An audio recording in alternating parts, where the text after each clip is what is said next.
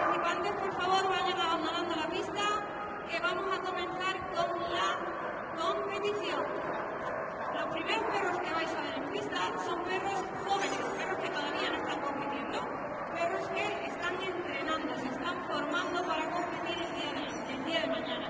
Muchos de estos perros jóvenes además van acompañados de guías también novatos, con lo cual la dificultad se acrecenta. Y muchos de ellos es la primera vez que van a participar en un espacio exterior cubierto con tanto ruido, con tanto eco, con tanta gente, pero esperemos que les vaya muy bien y que disfruten muchísimo de sus recorridos. Así que ahora os voy a dejar con mi compañero Rafa, que es el que nos va a explicar cada uno de los participantes que vamos a tener, cada uno de los kilómetros que vamos a tener, y va a ir explicando un poquito los recorridos. Buenos días. Vamos a dar paso ya a los participantes de hoy. Tenemos en pista ya. Rápido. Muy bien. Buenos días, ¿qué tal? ¿Cómo estáis? Vamos a empezar con los recorridos de FYCMA y tenemos en pista a Marina con Lía. Vamos a pista, Marina. En medio.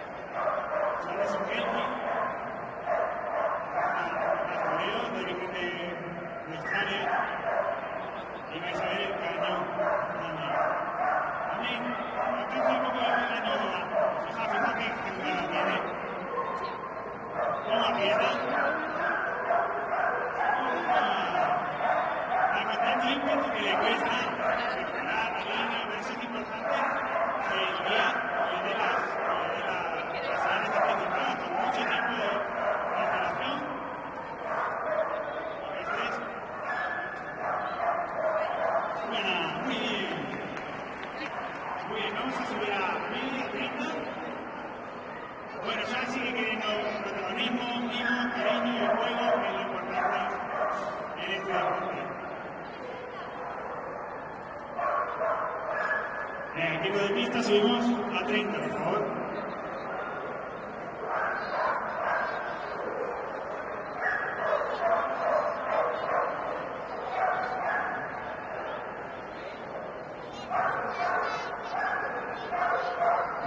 La pista de Isabela y Laura subía. Eres un logrador, línea de trabajo, y también lleva un poco de tiempo empezando. Laura ya tiene más experiencia, pero era bastante nueva en esto. Y vamos a ver cómo se desempeña en un ambiente que es nuevo para ella hoy. Y no puede ser menos. ¡A correr!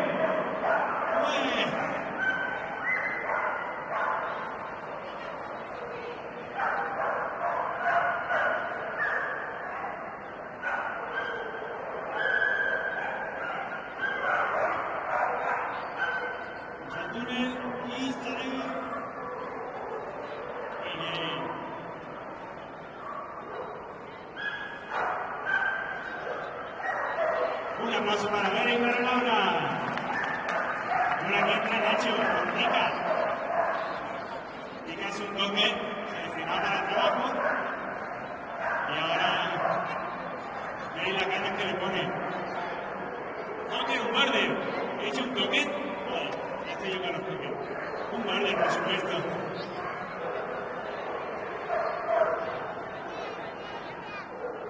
Túneles muy importante, generar independencia para no tener que ir siempre, en todo momento, hasta donde está el perro. Habéis visto cómo ha cambiado de mano para modificar la línea del perro y que sepa con antelación hacia dónde tiene que ir.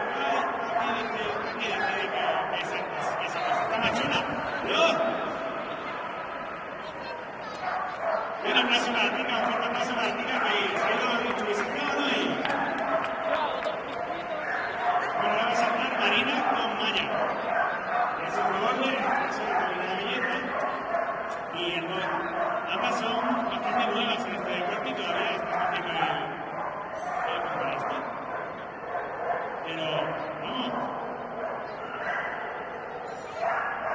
Marina me decía que no sabía cómo iba a estar Maya, que no sabía si iba a salir con ganas o no, pero aquí se nota dentro un poco, pero ya con esto. Qué bonita pista, sin duda. Muchas veces los perros son incluso más lentos que nosotros y se pintan más. Bueno, un fuerte aplauso. Aquí le pide el miedo escénico, le ha caído un poco.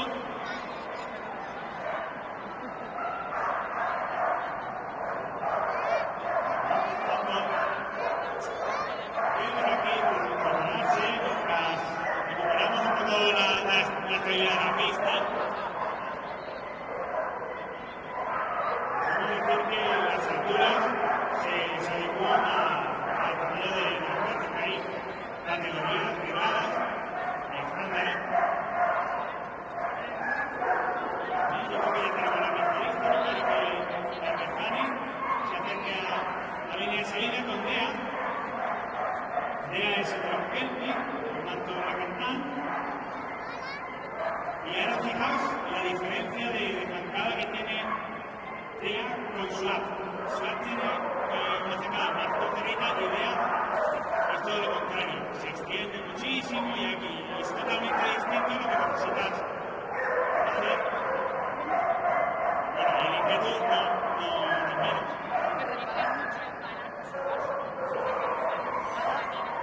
Es una superficie a la que se tienen que habituar también. Arena. Pero fijaos cómo aprieta. Y lo importante que es darle las indicaciones. Muy bien, ahora saldrá Marina de nuevo con arma a pista.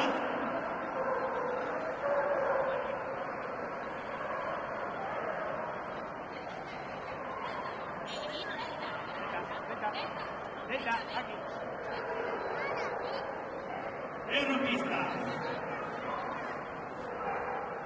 No, Marina, cuando quieras.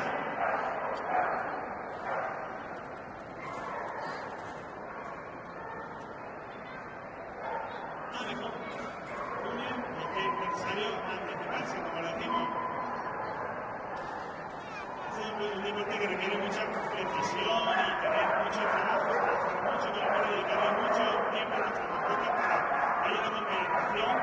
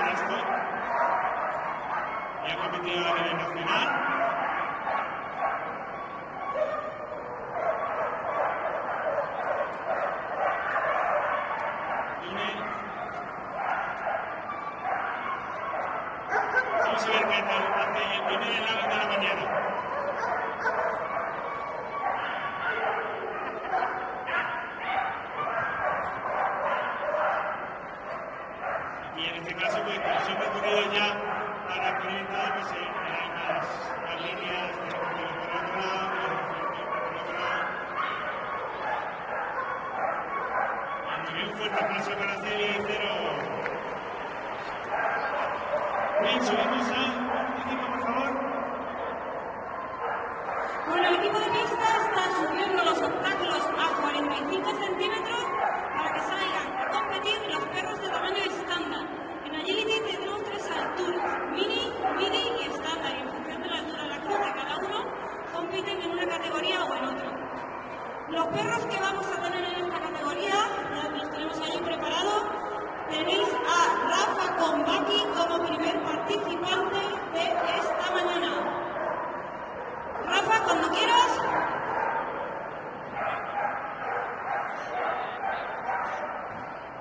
En pista tenemos a Rafa y Baki. Se va a preparar Delta, Hiro, Kai y Yuka. En este tipo de ambientes, con tanta gente, tanto ruido, tantos perros, la verdad es que los perros los usan.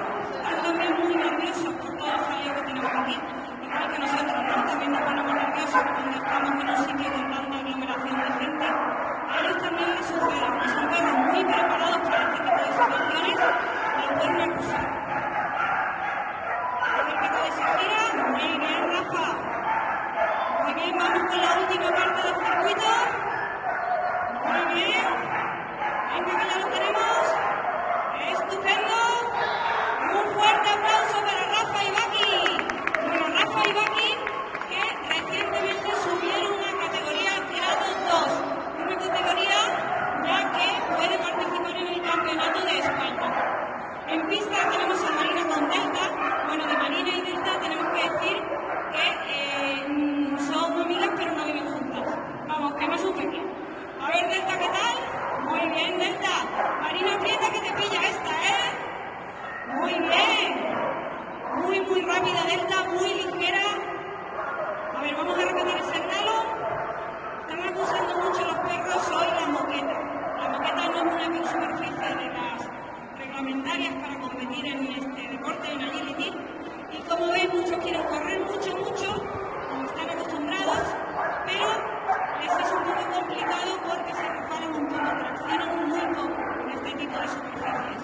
Y ellos quieren hacerlo muy, muy rápido, ellos quieren hacerlo como lo hacen siempre. ¿Veis? Les cuesta frenar, les cuesta hacer frente a las curvas. Muy bien, Delta y Marina. En pista tenemos ahora a Hiro con Esther. Tenemos también compitiendo en grado 1. Un perro muy, muy potente, muy fuerte. Veremos a ver qué tal lleva esta nueva superficie. Muy bien, nos ha salido muy rápida. Vamos a tener un pequeño reuse. Vamos a prepararnos para el slalom. Un obstáculo muy complicado de ejecutar y en el que el perro tiene que frenarse un poquitín para poder entrar. Y ahí es donde reside la dificultad. Muy bien, Giro, ahora sí. Muy bien, chicos. Eso es estupendo. A ver esa gira, ¿qué tal? Movimiento perfecto. Vamos con el último tramo de la pista. Complicado frenar ahí para girar un poco. Ahí, estupendo, muy bien. Muy bien ejecutado, muy bien Esther. Un fuerte aplauso para Esther y para Giro. En pista tenemos a Javi con Kai. A Javi la habéis visto antes con Penny, nuestra working cocker, perdón, working cocker son las mías. Con una border collie Kai, que ha sido uno de nuestros representantes este año en el Campeonato de España. Una perra que compite en categoría grado 3, en la categoría más alta que se puede competir, donde los perros ya no solo pueden optar al Campeonato de España, sino también a participar en el Campeonato del Mundo. Muy bien, Kai, muy bien, Javi. Perfecta, y esa rectificación muy bien indicado. A ver qué tal ese último tramo. Eso es perfecto. Genial. Estupendo. Muy bien, un fuerte aplauso, Javi. Para Javi y para Kai. Y a continuación tenemos a Yuka con Rafa, una pastora holandesa muy, muy fuerte, muy, muy potente, que también lo va a tener complicado en el recorrido de hoy. También una perra que quiere correr muy, muy rápido siempre, sin importarle las condiciones. Una perra que participa en grado 1. Eso es, muy bien, ahora sí. Genial, Rafa. Estupendo ese túnel, equipo de pista. Difícil la entrada, casi lo hemos conseguido. ¡Ay, que no comemos el salto, Rafa! Muy bien esa gira. ¿Veis qué potencia tiene? Pero cómo se cierra, hace el esfuerzo por frenarse, por cerrarse. ¡Ay, pobrecita! Que se nos resbala. Muy bien. Estupendo. Mucha potencia. Muy bien. Pues a continuación, por favor, equipo de pista, recogemos los números que vamos a montar muy rápido el siguiente recorrido. No se muevan, que en 2 minutos tenemos el próximo perro en pista. Lo que vamos a hacer ahora es montar el segundo recorrido. Javi, por favor. Estupendo. Ahí tenemos a Javier Márquez, nuestro señor juez, montando el segundo recorrido, que nuestros guías van a poder reconocer muy brevemente.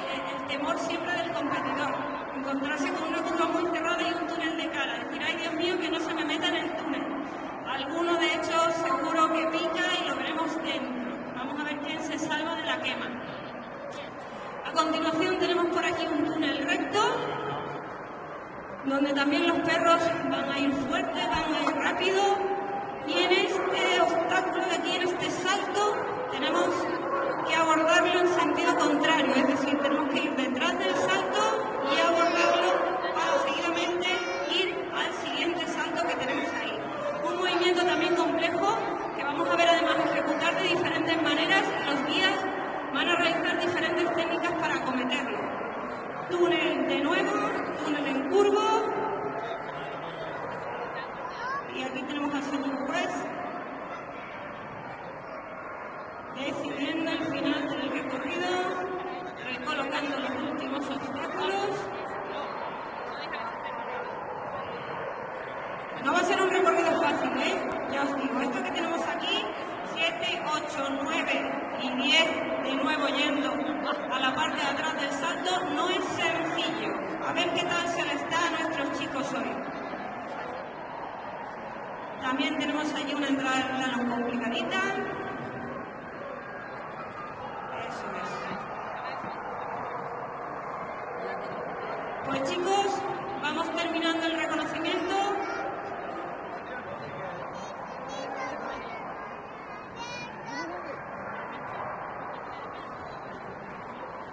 Algo así es lo que podréis observar si algún día vais a visitar una competición de agility. Vais a ver gente en la pista dando vueltas, haciendo señales raras con los brazos, bailando pero sin bailar con nadie, dando vueltas solos delante de la pista. Lo que pretenden con todo eso es memorizar bien el recorrido para después no tener que perderse y acordarse perfectamente del orden de todo. Porque aunque veáis numeritos, cuando el guía después está en pista corriendo súper rápido, no te da tiempo a mirar los números ni deberías mirarlos, porque eso va a hacer que no estés pendiente de tu perro, no le puedas dirigir correctamente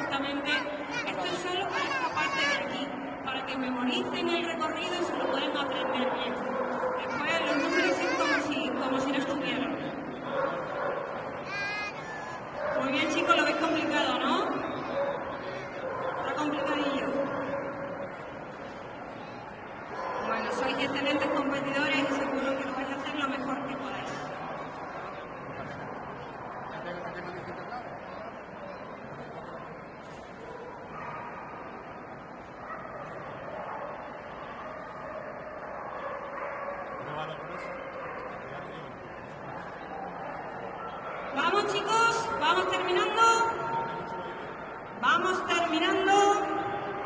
Y se van a ir preparando nuestros chicos de estándar. Vamos a empezar por la categoría estándar, los perros grandes, que son los últimos que habéis visto participar, que son además nuestro equipo de competición.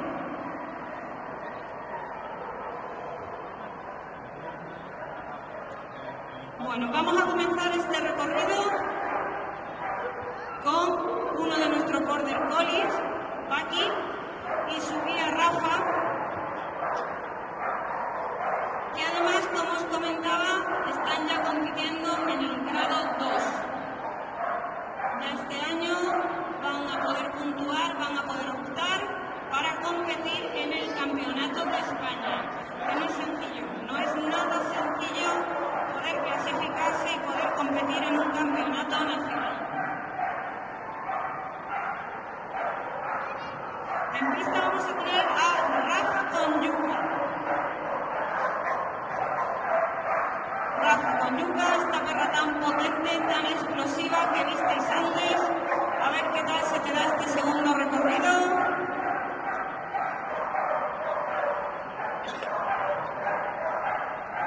Salimos. Uy, no lo vimos eso. Era la trampa mortal que había puesto nuestro señor juez. Esta es la parte del recorrido que os decía que era muy compleja, porque además tenemos ese túnel delante con esa atracción fatal. La entrada de Arion muy complicada también. Un obstáculo en el que el perro se tiene que frenar un poquito, agarrar muy bien. Yuko tiene túnel, túnel y túnel. Muy bien, un fuerte aplauso para la loca de los túneles. Muy bien, Yuka. En pista tenemos ya, ahora sí, a Rafa con Batu. Suerte, Rafa.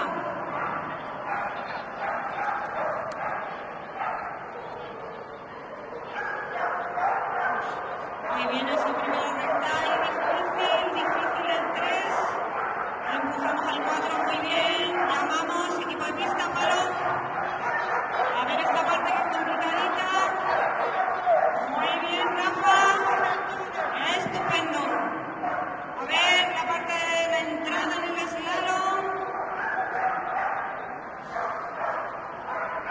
Palo. Muy bien. Venga, que ya lo tenemos.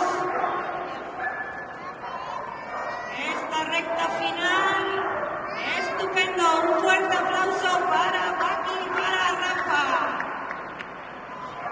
En pista tenemos nuevamente a Marina con Delta. Os comentaba que no es su guía, son amigas y ya está. Pero la verdad es que se entiende. Delta se lo pone complicado a Marina porque es una perra muy muy rápida y con una tracción hacia los túneles también mortal. Qué complicado eso, ¿eh? Muy muy difícil. Por favor, equipo de pista, retiramos ese palo de la pista. Importante que no quede ningún obstáculo en medio que pueda lesionar al perro. Difícil eso. Muy bien, un fuerte aplauso para Delta y para Marina. Y aquí tenemos a Giro con Esther. A ver qué tal lo hacemos, chicos. Cuidadín que tus compañeros se eliminaron en el túnel. Ya hemos tenido 2 eliminados en el túnel amarillo en la salida. Aprendamos también. ¡Ay, pues un tercero! ¡Qué bien! Señor juez, madre mía, qué malo ha sido hoy.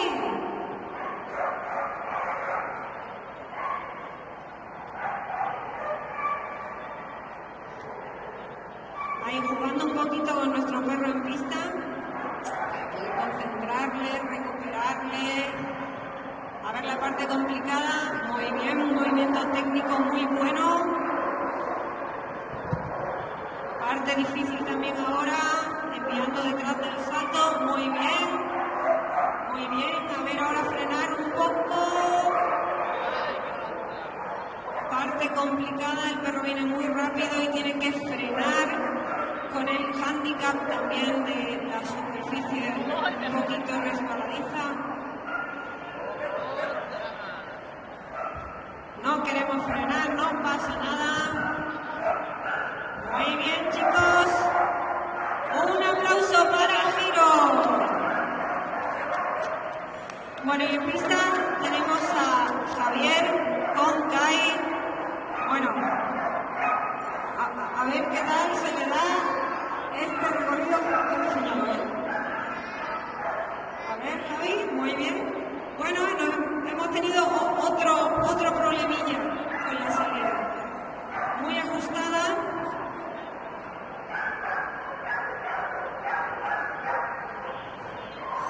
A ver ese movimiento complicado.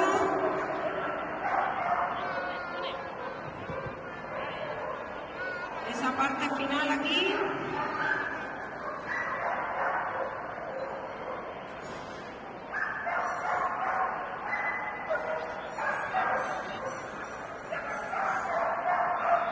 Qué bonito slalom. Un cambio por delante ahí en extremis, muy bien para el guía. Muy bien, Javi. Y terminamos. ¡Estupendo! Equipo de pista, por favor, bajamos a 30. Para nuestros amigos Cero y Celia. Bueno, Cero y Celia, el binomio que vais a ver a continuación, también fueron clasificados para el Campeonato de España y también nos pudieron representar en el Campeonato Nacional. Un binomio muy compenetrado que también lo tiene difícil hoy en este tipo de ambientes. Cuanto más ruidos, cuanto más follón tengamos a nuestro alrededor, más difícil es comunicarnos. Entre nosotros también nos pasa, estás en un sitio con mucho jaleo, vas a hablarle a alguien y es difícil que te oigan. Cuando quieras, Celia. Que Cero quiere ya. Muy bien. Este no cayó en la trampa. Cero no cayó en la trampa. Se libró de la trampa. Muy bien, Cero. Muy bien controlado eso. Fallito en la parte difícil. Genial. Ese lanzadito al túnel. Otro lanzado detrás del salto. Muy bien esa técnica. Técnicamente un movimiento muy limpio. Vamos a ver qué tal la entrada del slalom. Muy buena, Cero. Quiso salir antes de tiempo. No pasa nada. Ya lo tenemos. Muy bien ese túnel. Y terminamos. Un fuerte aplauso. No me digáis que no es guapo el perro, ¿eh? Bueno, y ahora, en esta misma altura, vamos a dar paso a nuestros participantes jóvenes, tanto perros como en algunos casos también guías. En esta altura de 30 tendremos primero participante a Vera. Por favor, compañeros, vamos a ayudar a Laura. Vera es una perrita muy joven, que lleva muy poquito entrenando, que lleva unas ganas espectaculares y que nos encanta verla entrenar porque lleva una alegría, bueno, todos lo podéis ver, la alegría que lleva en pista. Y esto, señores, esto es lo más importante de todos. Que el perro se divierta, que el perro se lo pase bien, que el perro salga y quiera más, quiera jugar contigo, quiera ser feliz contigo. Y este es el propósito de hacer este tipo de actividades. No de ganar, no de llevarte un trofeo, sino de pasar un buen rato con él, disfrutar con él y verle tan feliz como veis a Laura y a Vera. Y en pista tenemos de nuevo a Tika con Nacho, también una perrita muy joven, un border collie de línea de trabajo de Polonia. Muy potente, muy fuerte, muy dispuesta a hacer 1000 cosas con su guía Nacho. con una potencia también espectacular y complicada de manejar en este tipo de espacios tan reducidos y sobre todo por su inexperiencia, por la edad que tiene, lo jovencita que es. Primera vez también que está en un entorno como este, un sitio interior, con tanto ruido, con tanto eco, con megafonía y otra loca de los túneles. O sea, ya os decía que era lo preferido de los perros y no me engañaba. Si veis todos, de cajón, quieren hacer túnel, túnel y túnel. Muy bien, Nacho, muy bien, Tica. Tica ahora no quiere ser entrevista porque quiere más y no quiere irse y hace todo lo posible para no irse. Pero Tica, lo siento, tenemos que dar paso a Maya. Ahí tenemos ya a Maya con Marina. Esta también es amiga suya, pero sí vive con ella. Pero con ella sí. También Marina, joven en este deporte, novatilla, como solemos decir, pero con muchas ganas, está trabajando muy duro y lo está haciendo muy bien. Y Mayito también. Muy bien, Maya.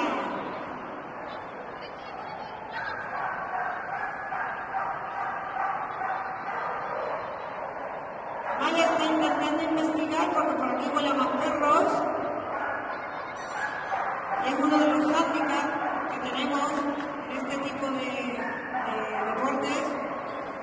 Y es que el perro debe aprender a mantener esa concentración durante todo el tiempo de la competición, cosa que a veces en perros jóvenes es complicado. En pista tenemos a Alma con su guía Marina, la más jovencita del club.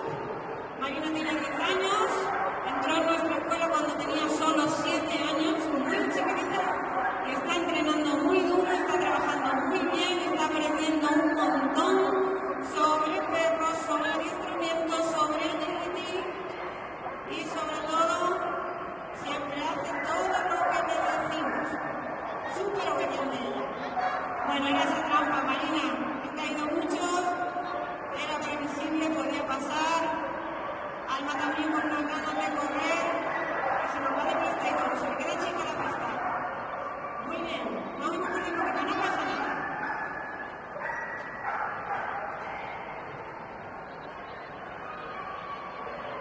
Venga, tranquila, recuperamos desde el túnel. Venga. ¿Quieres recuperar desde el túnel? Sí, desde el túnel. Venga, llamamos. A ver, sacamos bien la mano, que es complicado que te vea aquí. Venga, intentamos otra vez. A ver, que no nos ponemos de acuerdo. Ahí, espérale un poquito ahí, Marina. Acuérdate de esperarle un poquito. Conectar un poquito con ella. Ahora, espérale un poquito. Ahí, muy bien, eso es. Muy bien. Me lo decía muy obediente ella. Me dice que haga algo y ella lo hace. Muy bien, Marina. Estupendo. Y ahora, equipo de pista, vamos a bajar los obstáculos a 25, a categoría mini.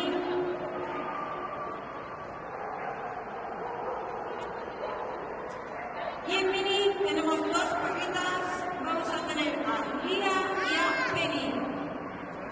Lía de nuevo con Marina, madre mía, Marina, vas a echar aquí el pulmón, qué carrera. Y ahora otra vez, jovencita, ella puede. Ya tenemos ahí a Marina, madre mía, ya preparada con su perrita Lía. La primera perrita con la que ella empezó Lía es una perrita que Rafa y Débora, los papás de Marina, encontraron en la calle y la adoptaron. Alguien la había abandonado y ellos se quedaron con ella y pronto se hizo súper amiga de Marina. Y comenzaron en nuestra escuela a divertirse juntas, hacer un poquito de agility, un poquito de adiestramiento, a jugar un montón, y la verdad que poquito a poco están teniendo una compenetración buenísima. Muy graciosa ella, saltando, muy feliz, muy contenta. Muy bien. Ahí se nos olvida un poquito, Marina, no pasa nada. Nos hemos perdido un poquitín, pero no pasa nada. Eso. Muy bien, ese giro cerrado. Y terminamos. Muy bien, Marina. Un fuerte aplauso.